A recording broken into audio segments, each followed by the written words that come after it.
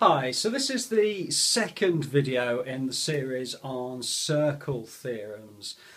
This particular video explores this whole idea of the angle in the middle being double the angle at the outside with a slightly different question. It is pitched at A grade GCSE, and hopefully I'll be able to draw okay. I'm just using a whiteboard and a pen, so we'll give it a go on this particular one. I'll give you an example of what the question looks like.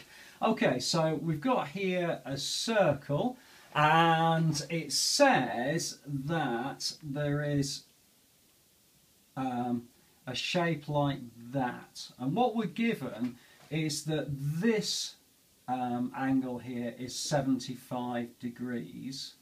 Okay, and there is a triangle that's been put into here, and what they want to know is the value of this angle here. Let's call it angle X. Okay. Alright, so now when you first look at that you think actually there's really not a lot of information there, but it is one of the circle theorems that you need to be aware of, and what we're actually doing is using that circle theorem to allow us to then use the information to find this value here. So there's a couple of things you need to be aware of. There are actually about 4 main circle theorems that you need to know. This is perhaps one of the most common ones, and if you have a look at the post on Facebook on Maths Wrap, I'll put the link through to it and you can have a look at that, and that'll give you the different types of circle theorems that you'll come across. Okay, so with this particular one, what this says is this angle here, which is in the centre of the circle, is double the angle at the circumference. So actually, what we now know is that this angle here is 150 degrees, so it's actually double 75. And that's the first, or one of the most common circle theorems that you're going to come across.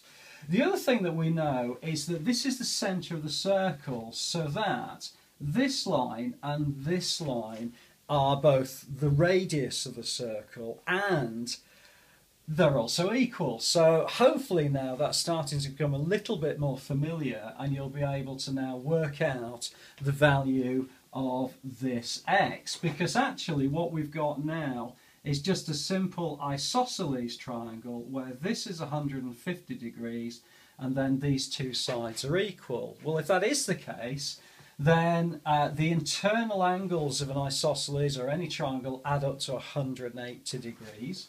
So the sum of these two angles is going to be 180 minus 150, so that's going to be equal to 30 degrees. So both of those total together are going to be 30 degrees.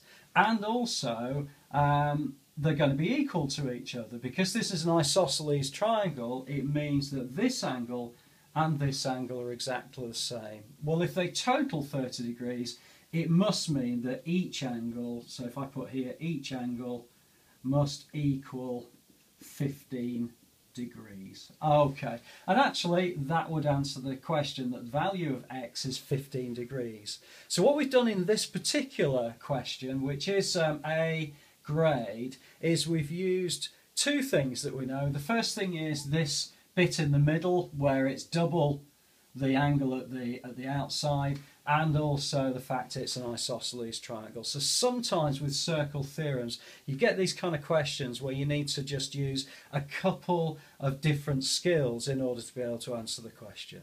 I hope that's okay for you. Please do subscribe to the channel, and I'll look forward to seeing you inside the next video. Or on Facebook. Okay.